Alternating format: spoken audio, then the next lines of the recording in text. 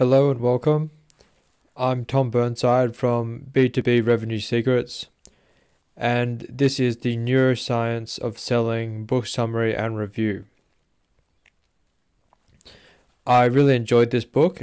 It was a quick read, but it really resonates with me, like just the talk about how to connect with people and things like that, like by being visual, using simple ideas, making it about themselves, and other concepts which we'll get into. There's also a lot of things called cognitive biases, which are basically shortcuts in the way we think,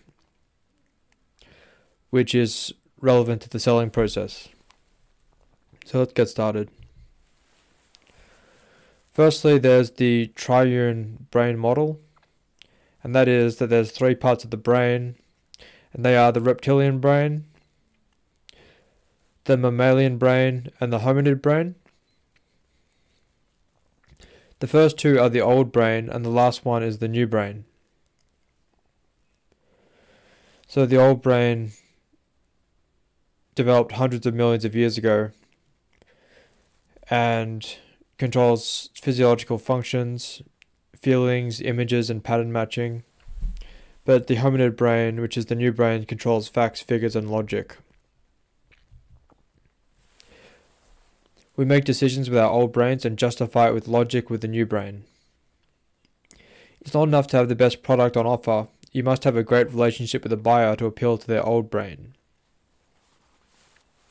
So you appeal to people's old brains by having a great relationship with the buyer and through other methods.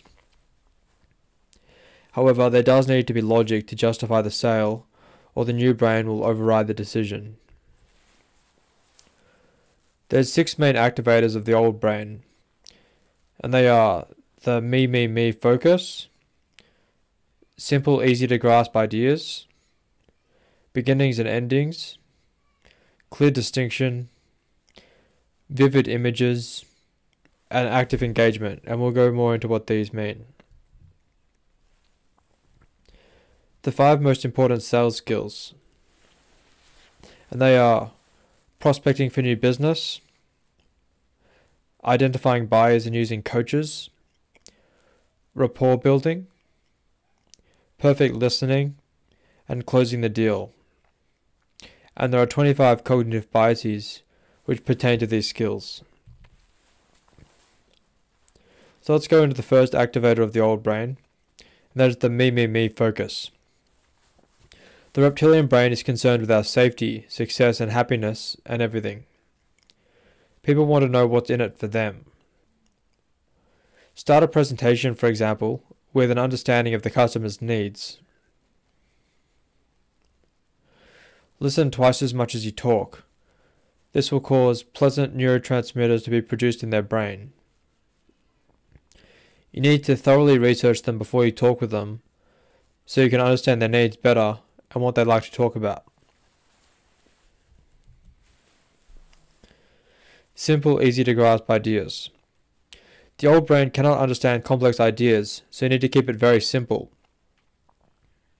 Consider simplifying your language in presentations, proposals, brochures, and on your website.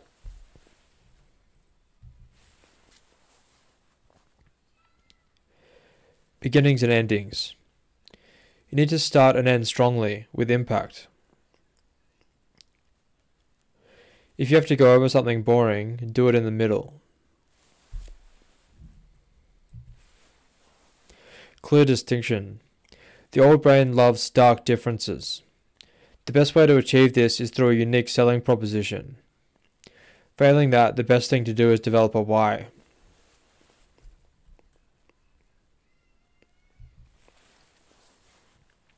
Vivid images. Written words have little impact on the old brain. It prefers images and videos. Use images and videos in your presentations and on your website. Active engagement. This pertains to stories and case studies. If you can use similar case studies to them where the result was what the prospect is looking for, then do that. They will start to identify with this story. So that's what it means by active engagement. So now we'll cover some cognitive biases. To save energy and increase survival, our brains have developed certain mental shortcuts called cognitive biases. They can be helpful at times for speed and efficiency, but at times they can lead us astray.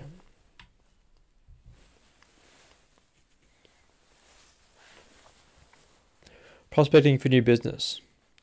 The objective of prospecting is to identify and qualify new leads who can be turned into customers.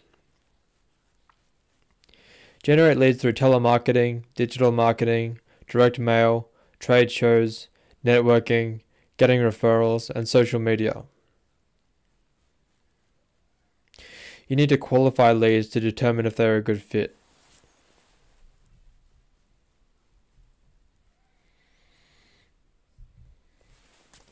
Prospecting cognitive biases. Availability bias. This is where we make a quick decision based on information that is available. Don't assume a lead is qualified.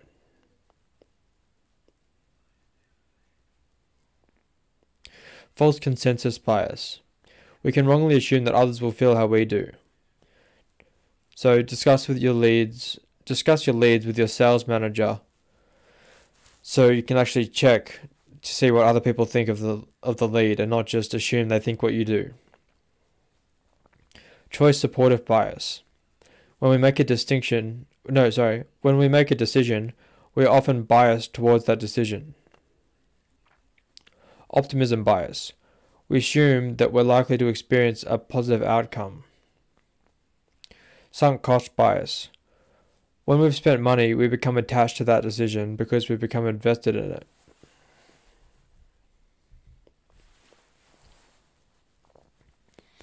Lead management biases. Familiarity bias. We'll tend to go with something that we're familiar with, hence the need for many touches. Reciprocity bias. When someone gives something to us, we feel indebted to them and feel obliged to return the favor. So give value generously.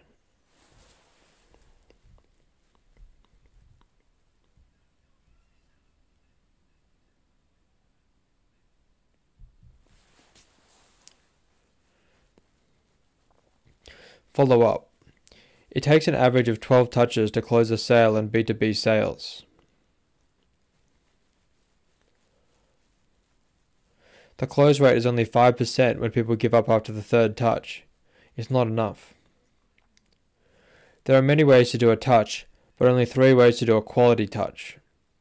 And those are phone call, face-to-face meeting, and active message exchange. You should always set an objective for the next touch, usually to reach the next step in the sales process. 66% of buyers indicate that consistent and relevant communication was key to their purchase decision. Rule of thumb for touches is once per month. And remember to use short emails with engaging subject lines. Identifying buyers and using coaches. Cognitive biases. Likability bias. We are biased towards people we like, so demonstrate the qualities of a likable person. Safety bias.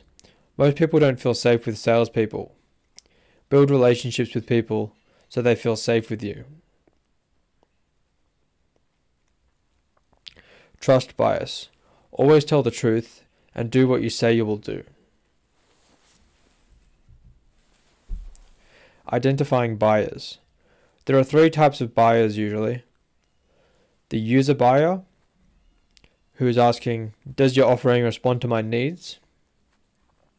The technical buyer, who is asking, does your solution meet our technical specifications and requirements? And finally, the economic buyer, who is asking, what kind of return on investment will I get? Using coaches. A coach is a person inside an organization who is helping you close the deal. If you have an inside coach, you have an 80% chance of winning the sale. If you don't, you have a 20% chance.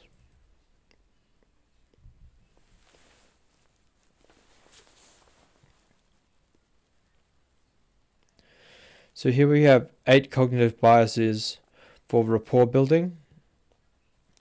There's the primacy bias, which is the tendency for the first things we notice to carry more weight than those things noticed later. So you should look the part to make a good first impression. The ultimate attribution bias. We tend to see that flaws of people in other groups are because of their personality, and positive things about people in a group are part of their personality.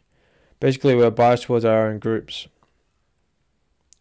Confirmation bias. We favor information that confirms our existing beliefs.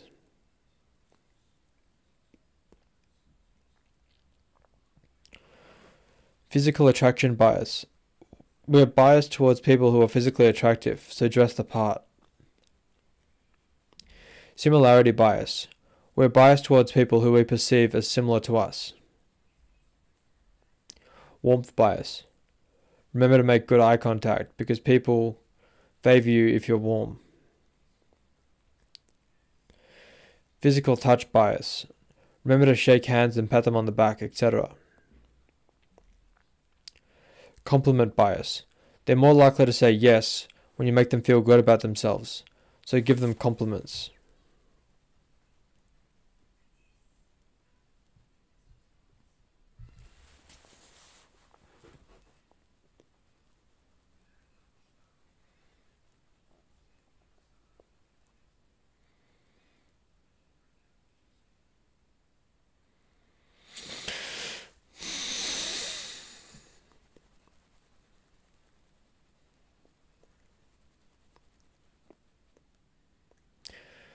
There's 4 personality types based on high/low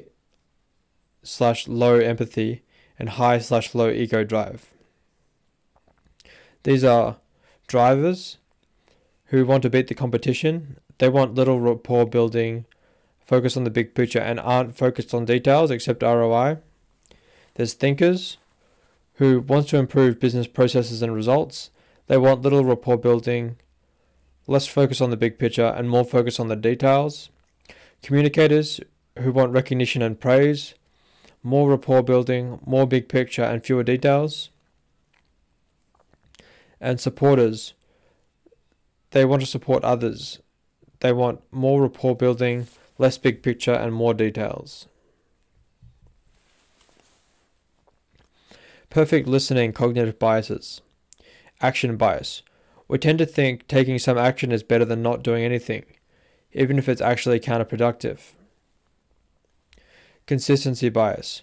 We will rationalize things so that we see ourselves as consistent. Be consistent. Rationale bias. We are much more likely to act when given a logical reason to do so.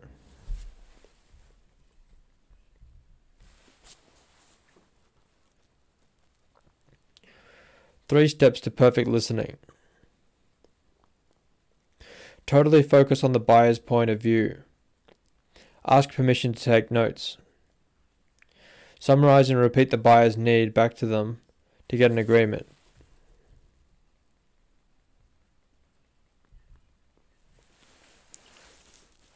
Closing the deal cognitive biases. Anchor bias. This is the tendency to rely too heavily on the information offered initially when making decisions. Always try to be the first company to present. Bandwagon bias. Emphasize the wide adoption of your solution to buyers. Single option aversion bias. Always offer 2 to 3 options. Scarcity bias. We tend to value things more highly when they're in scarcity. Let people know the availability of your offering is limited or in high demand.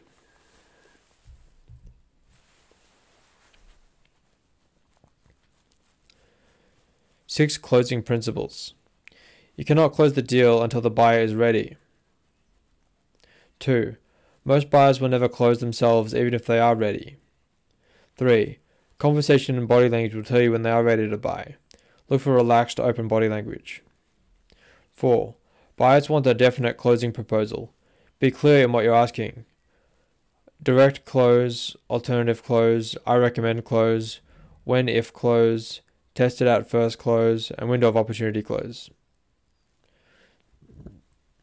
After you ask for the business, say nothing until the buyer responds with a yes or no or an objection. And after the deal is done, stop talking. Congratulate the buyer on their great decision and change the subject.